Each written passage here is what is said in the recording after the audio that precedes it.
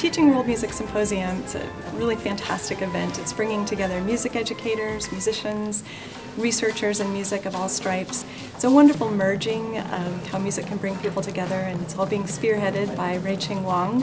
The primary goal of my work here as a faculty that teaches world music is to expand my students' cultural horizon. And so I try to cover as much as possible in my class.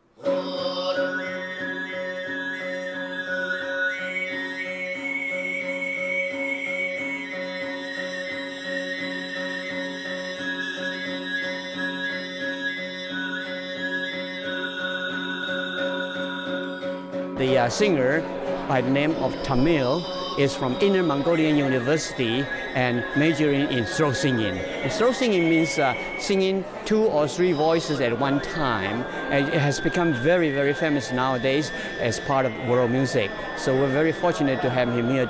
Exposure to different cultures, whether it's a culture here in the United States or a culture from another country. There is some of that breaking down barriers that happens. Most musicians are going to be educators at some point. I think that they can really be inspired and explore their own world of music and open up new worlds to their students.